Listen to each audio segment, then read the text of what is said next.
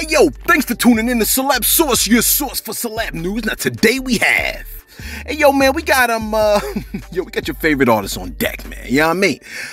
We also got Pooh Shiesty talking about he's a changed man. We got Kodak Black, like making everybody go crazy, and we got Wack100 on deck. Again, thanks for tuning in to Celeb Source. Hey yo, if this is your first time to the channel, man, be sure to hit that like button if you're feeling any part of the content. We definitely appreciate that. That subscribe button ain't gonna tap itself, so go on and give it a tap and hit that notification bell so you can be in line. I almost said on deck, but I almost said in deck, whatever. Online, you know what it is, man. So you can get the jump when it drop, okay? So you can get the jump when it drop. Check this out, man. What you gonna get for Christmas, man? Like what's on your Christmas list, man? Post that joint in the comments below. Like, post your #1 gift in the comment section, man. You know what I'm saying? I'm just curious. See what's out there, what people be wanting, man. You know what I mean? You like what you want? I know what I want, but I want to know what you want. You know what I'm saying? We'll talk about what I want later. Look, check this out, man. Let me throw this Molotov cocktail into the crowd and dip real quick. Kodak Black is on a barbecue grill once again because he allowed a grown woman to twerk on his son at a party. Baby shower. Okay? The child looked wildly excited. Alright? Was it illegal? I don't think so. Was it psychologically or age appropriate? I don't think so. Look, here's the question, man. How many damaged people are in that picture with Kodak Black, his son, and the woman? How many damaged people are in that picture? Because I see 3.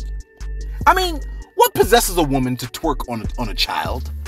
Maybe she was really twerking in front of him and he pulled the child in front of the butt. Like, I could see it playing out like that. I can't possibly see a woman like, I'm gonna twerk on this 7-year-old. I can't possibly see it happen. Although, I know many people will show up in the comments like, I know a lot of women that would do that. You need to change your crowd. Straight up, okay? Here's the thing.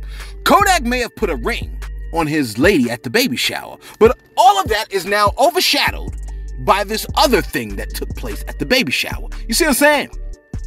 Anyway, take a look at this video of Kodak gifting his lady with a ring. Take a look. Hold on now.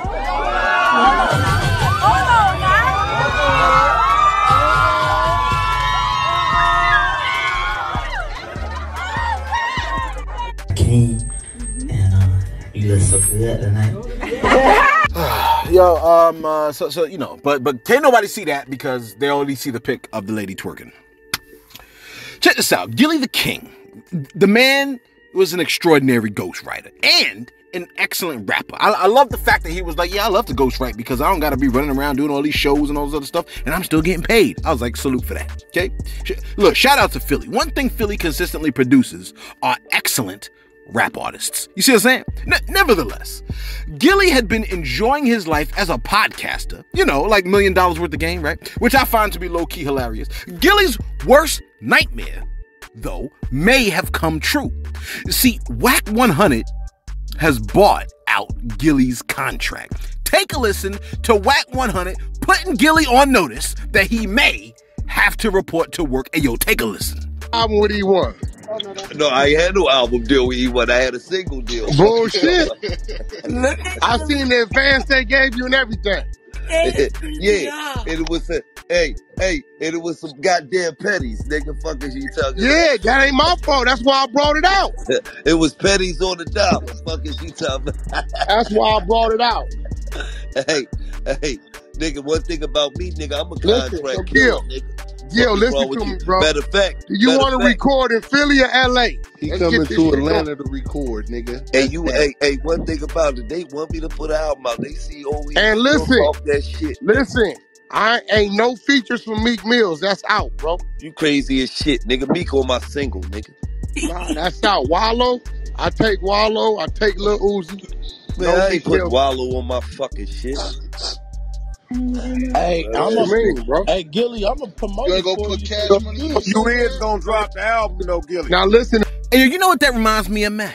The Source. What does that remind me of, real quick? You see, if I could just get that Office Space scene redone. I mean, with Wack100 as the boss and Gilly the kid trying to sneak out of work. Like, what if, right? What if you went to work on Monday and found out that your supervisor was replaced with Wack100? You see what I'm saying? Like, so you quit and you find yourself another job, and after about a week, that supervisor was replaced by Wack100. I can hear the ladies like, I was just trying to get a date with OJ. Ma'am, don't do that, okay? Look, what if Wack100 was the best supervisor you ever had, man? Evicting people from your premises with a heavy hand, beating up racist bastards that disrespect you at the counter. You see what I'm saying? Letting people know when you call the cops that you are merely a civilian and as a result, you don't qualify for snitch status. Saving you from the angry mob gathered outside your home with pitchforks and torches like you're Shrek. I know I be taking stuff to the edge, man. You see what I'm saying? Look, if you give me the ball, I'm gonna run with it. You know what I'm saying? You're like, this is basketball, fam. That's traveling. Okay? Soon as I get the ball, I'm running with it. Alright? Anyway, look, check this out. What my time looking like? Alright, look, we might be fast today. Check this out, man. The night that Draco the Ruler, I was about to say, the night that Draco the Ruler was murdered, apparently, Wack100 was getting into it with some other folks, man. I mean, throwing the fisticuffs in the whole nine, y'all. Look, I don't know with Wack, man. Like, I can't read him very well. You see, like, some people I just can't read. Rick Ross, I can't read him well, all right? I can't read Wack100. He's often found joking with folks, and then he's at a restaurant, you know what I'm saying? The celebrity looks at him, he breaks the celebrity's jaw. Talk about, you was flirting with my wife. Celebrity's wife is like, he was talking with me. You see what I'm saying? He doesn't even know who you are, Wack, right? And the man consequently had to get his jaw wired shut. So to me, right, Wack100 is hard to read. Nevertheless, Wack100 paid respects to Draco the Ruler on Instagram, talking about, quote, this one ain't easy.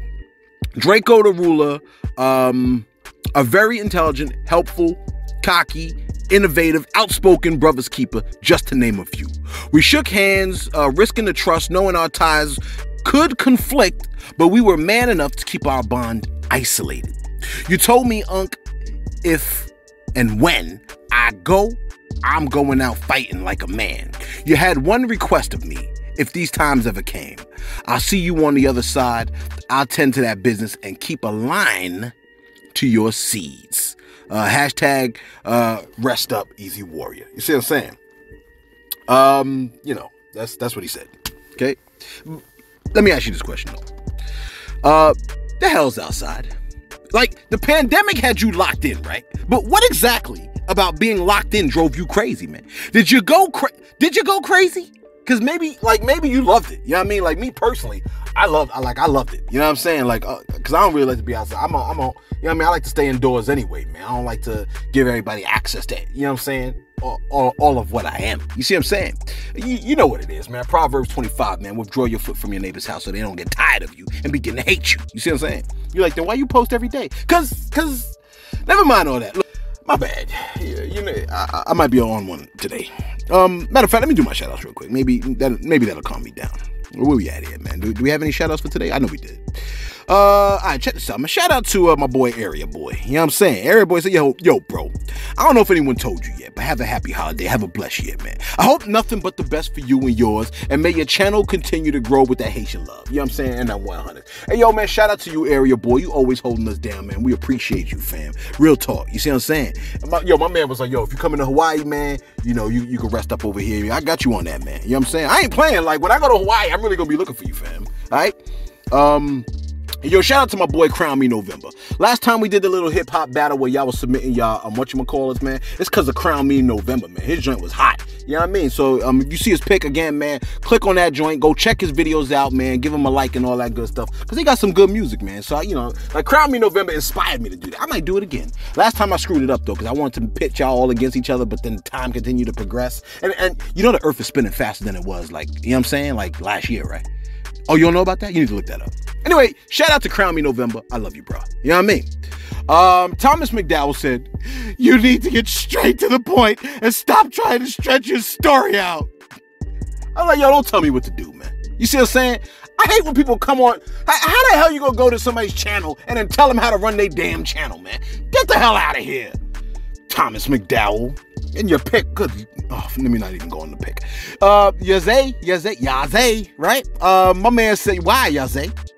My man said, yo, Celeb, may God send you many blessings, a lot of wisdom in every video that y'all make. I watch y'all every day, like every day. You know what I mean? I couldn't start my day off without the Celeb source. Yo, we appreciate you for that, man. Those of y'all that be coming through on a daily basis, we definitely appreciate it. It means a lot. And Lastly, right? Somebody said, hold on. I get your point about Jay-Z probably not accepting challenges and all, but let's not get crazy here. Jay-Z would vaporize T.I. with all due respect. I don't think I can agree with that. Okay? A lot of people sleep on T.I. for some strange reason. I don't know why. I don't know if it's because he's light-skinned. I don't know why. Okay? T.I. is that man, remember, versus, first of all, your name is JT, so I know you already got a bent towards Jay-Z. I get it, okay? Here's the other thing, though. T.I., versus battles are about hits. It's about hits. I don't think it's about, lyricism. Lyricism, that's a different thing. You see what I'm saying? So, for me, lyricism, Nas would slay Jay-Z, lyrically. You know what I mean? But when we're talking about hits, that's a different category, all right? T.I. got hits for days. T.I. is not playing. When I first thought about the verses, I thought it was about lyricism. But when you think about hits, T.I. got hits, man. Don't sleep on T.I. though, real talk. You see what I'm saying? Although he made everybody mad with the King of the South thing, but whatever. Check this out, man. Pooh Shiesty. The man is currently locked up for all types of antics and shenanigans, and the man is currently facing 40 years in the slammer. That's right, I had to slam the dashboard or whatever the hell this thing is, because 40 years is a long time, man. If that man is 27, he would be 67. If that man is 20, how old is Pooh Shiesty? Let me take a look real quick, man. Pooh Shiesty, right? What's your age, big dog? Pooh Shiesty. Your age, Pooh Shiesty, is 22 years old. If he gets 40 years, it'll be 62 years old. My gosh. You see what I'm saying? Do you know what you'll feel like at 62? Crime don't pay, fam. Check this out. The artist stated, quote, "My skin glowing since I've been sober. Can't go back to sipping lean. My mindset got different. I'm in prison before I'm sentenced. They don't even know the life that I'm living. They trying to paint the pic of a menace." Wait, I think he tried to rhyme. I'm in prison before I'm sentenced. They don't even know the life that they... Well, whatever. Okay? He said, they're trying to paint a pic that I'm a menace. Look, man. These people don't really be supporting these artists like they be fronting like they do. You see what I'm saying? Just because they gave you a chain does not mean they support you. You see what I'm saying? That's not a clap at anybody. I'm talking about labels in general. Listen, okay? Having somebody speak on their behalf, advising them, nah, don't say that. Don't say, no, say it like this. Say it like this. I think that's what, that would tell me somebody's in somebody's corner. What I truly hate about situations like with Pooh Shiesty is that, these artists have so much potential, right? And seeing them waste that joint through fear or greed. There's a reason why the 10th commandment is an actual commandment. Don't be greedy. Simple, right? You're like, what the hell is covetousness? Greed. Don't be greedy. Okay? The most of the problems on our planet are a direct result of greed and fear. In fact, fear fosters greed. The Most High knows human DNA. Violation of the 10th commandment is the reason for most of the problems on the planet. I want you to consider that. Every single problem that we have is the result of greed. You see what I'm saying? That's why the scriptures say, man, the love of money is the root of all evil. So we cannot don't get it twisted. Don't let music fool you, okay? The love of money is the root of all evil. Greed for money. You see what I'm saying? You're like, I ain't come here for all that. Oh, I know what you came here for. So let me get right to it. And finally, your favorite artist. Look, people talk like they hate this dude, man. But his shows, there's a lot of people at his show. There's a lot of people singing the man. So look at this clip real quick of your favorite artist performing. Take a look real quick. Take a look.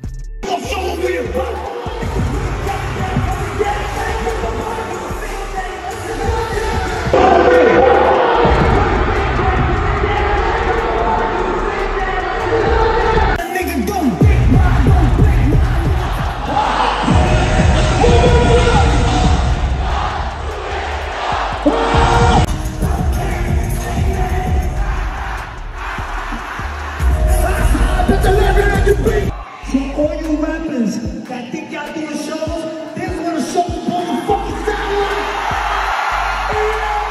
And y'all go make some noise.